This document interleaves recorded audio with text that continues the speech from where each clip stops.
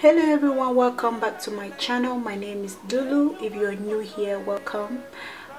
Make sure to subscribe before you leave. In today's video I'll be showing you guys how to cook Mbongo Tchobi. Mbongo Tchobi is actually a traditional meal from Cameroon. Okay, so I'm going to share the recipe with you guys on how I make Mbongo Tchobi. This is my own way of making it. Everyone else's is different, so I just figured out, you know what, since I was about to cook this, why not film this video and share with you guys how I make my Mbongo Tchobi. So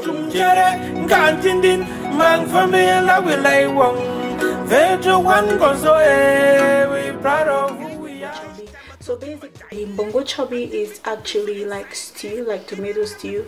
The only difference is it has some like special traditional spices that we use back home in Cameroon. So I'm going to take you guys through the ingredients that we use for this recipe.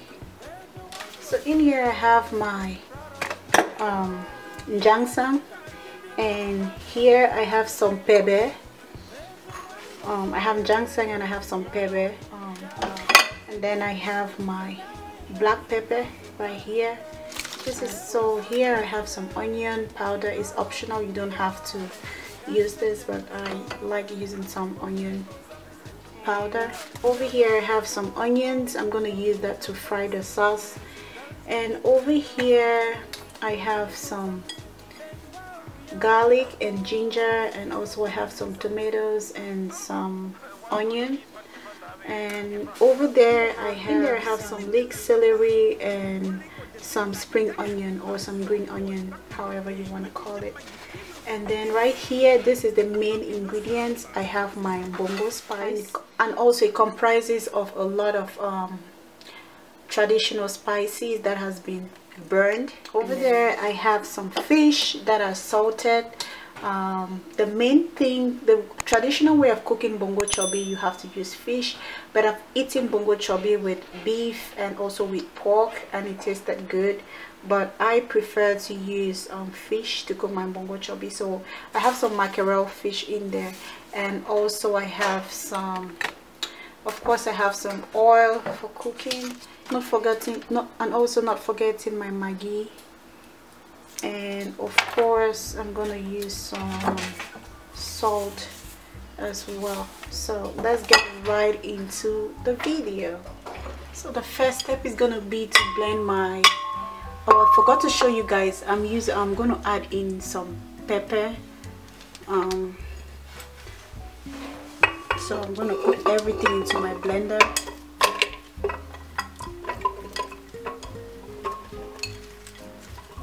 So I'm putting my tomatoes, garlic, ginger, and some onion. And then I'm going to peel my pepper and put it inside. I'm going to put it inside. Put in my leeks and my celery and some green onion. And put everything. And then I'm going to put in the main spices, which is my Mbongo. Put in some water, and then now I'm going to blend everything together.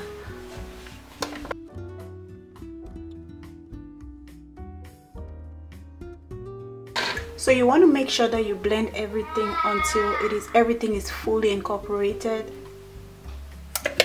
I guess everything is it's a paste just like I want it to be. So we're going to move over to the next step.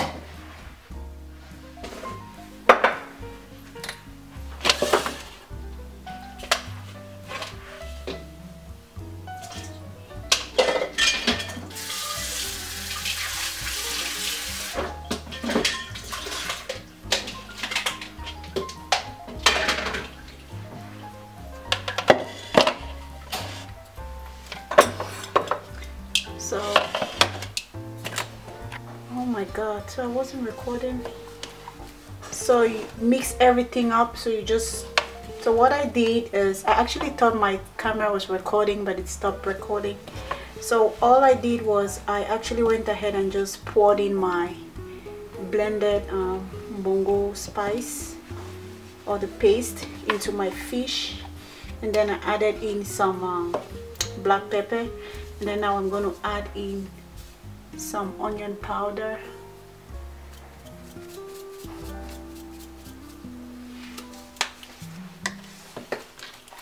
And then I'm just going to let it sit for about maybe 10 minutes. You don't have to, you can just, if you don't have 10 minutes, you can just go ahead and just move to the next stage directly, which is what I'm going to do because I do not have 10 minutes. Some oil.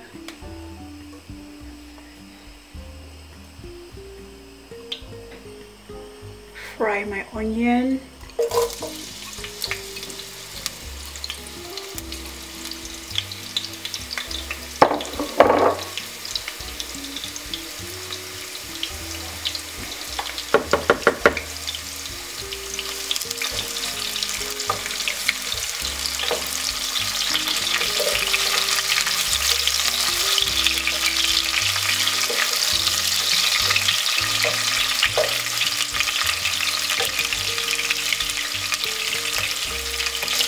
So I fried my onion for like 1 minute, and then now I'm going to add in my mbongo.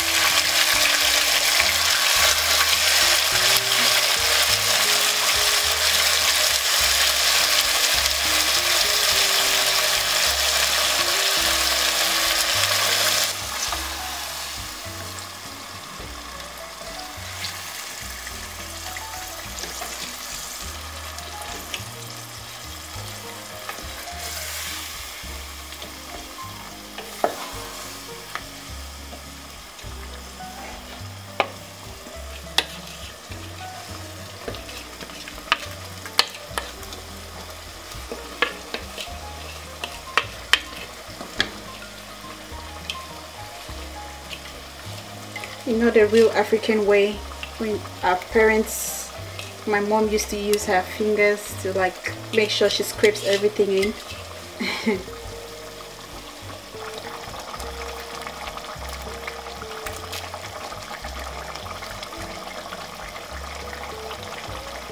So I'm not going to add in any salt yet because I seasoned my fish with some salt.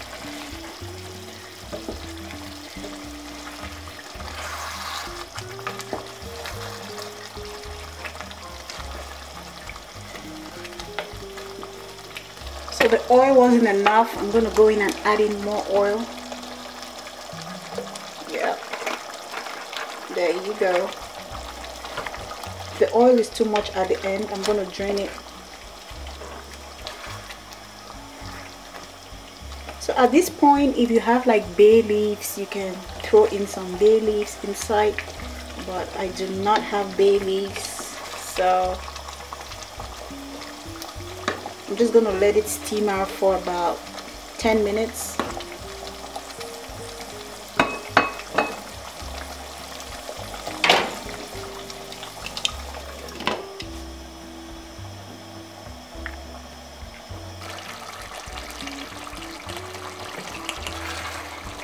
So my mbongo is finally done.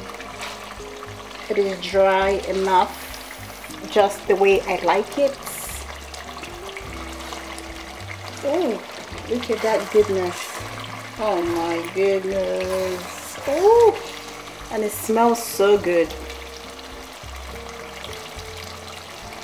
Yes.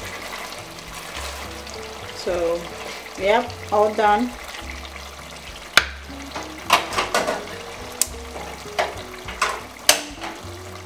So there you go, guys. That is how you cook your Mbongo Tchobi, or that is how I cook my Mbongo Tchobi. Like I said before, if I had like bay leaves, dried bay leaves, I would have thrown it in there, but for now I do not have bay leaves at home, So yeah, it's all done. I'm gonna eat this with some plantain right here. I'm gonna eat it with some plantain. You can also eat this with bobolo or mionda if you choose, but I'm gonna eat mine with some half-ripe plantain. So much oil, I know. I'm gonna drain a little bit, but this is how I was taught that you cook your mbongo, with the oil like this. But it's a matter of preference. If you do not want this much oil, just go ahead and limit the quantity. And for me, when I'm about to eat it, I'm going to reduce the oil just because I do not want a lot of oil when I'm eating, but I want oil at the same time. So yeah, so there you go. If you haven't subscribed, please subscribe, and also do not forget to hit the notification button before you leave. That way you are notified each time I upload a video. And until next time, stay safe, stay blessed, and I'll see you on my next one. Subscribe.